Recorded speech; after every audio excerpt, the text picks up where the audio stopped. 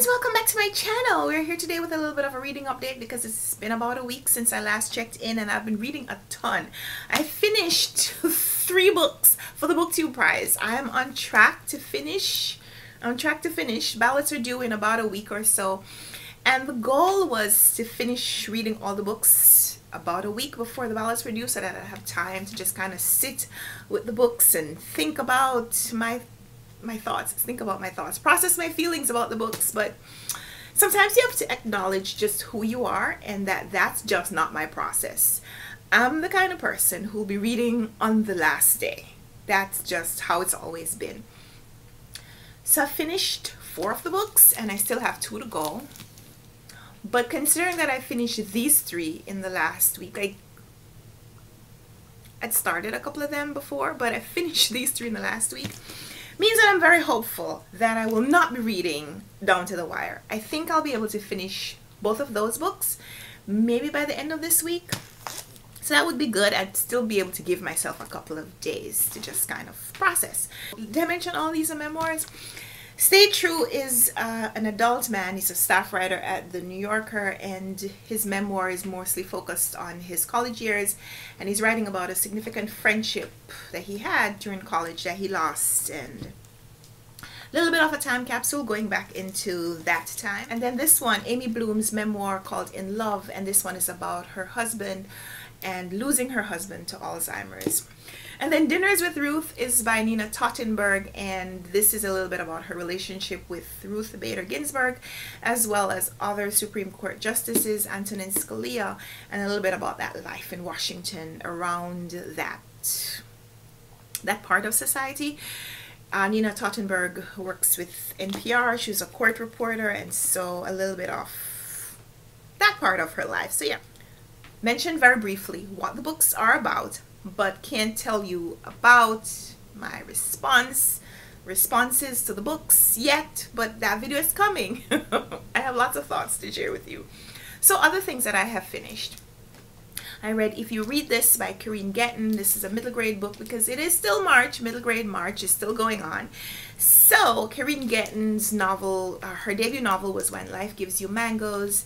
And I wanted to read something else from her because there was this part of that book that I wasn't sure if that was going to be her trademark.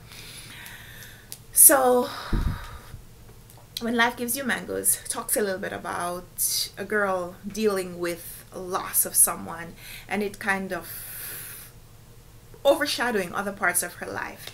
This one's kind of similar in the fact that this one is about a girl, 12 years old. On her 12th birthday, she gets some letters from her deceased mother because her mother died a few years before that. But the mother, before she died, left her some letters to be read on her when she turned 12. And so it's a little bit of her getting to know her mother all over again through these letters, and it also being a bridge towards other things that she needs to do or wants to do with her life. So a little bit about her not quite mending, but her seeing, maybe getting a little bit more insight into a better relationship with her father and her grandfather. Yeah, just like her mother giving her a little bit of guidance even though she's not physically with her anymore. What I really like about this book is that Karine Getton is a Jamaican who lives overseas. And this book is centered in the Caribbean experience, but she doesn't name where exactly. So it's the kind of book that could be happening, the kind of story that could be happening anywhere. And I also really like that it's not about these big things that happen.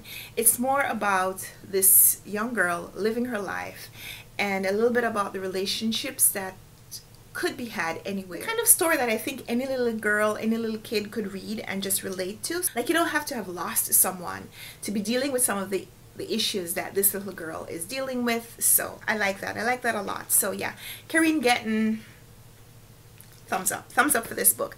So aside from that, I'm still continuing a couple of other things that I've been reading for a little while now. I'm still buddy reading Willa Cather's Death Comes for the Archbishop, and I'm reading this with Patrice Jones. Hi Patrice. And I owe Patrice a check-in, so I need to go do that today. We are reading this, you know, at our pace. Not slowly, not fast. but I really like Willa Cather's writing. It's about a male priest who's been assigned to the apostolic vicar to New Mexico in the 1850s. And it's a lot of landscape and a lot of church, clergy, and corruption, and how some people take advantage of the fact that they're not being closely monitored to just kind of do their own thing. And I'm really, really enjoying this writing. Willa Cather's writing is just so atmospheric. Like, you can't help but notice the scenery. Just can't help but see how the scenery contributes to the life that people live. So reading that, buddy reading that with Patrice. Buddy reading The Elegance of the Hedgehog by Muriel Barbary. This is translated from the French by Alison Anderson. And I'm buddy reading this with Rosalie. And Columbus was participating in the buddy read, but I think he has decided to not continue for the rest of this novel, because I think he just can't see a way forward at the halfway point. So I've kind of put this aside for a couple of days.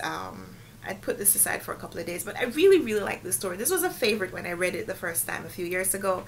It's about residential building in France.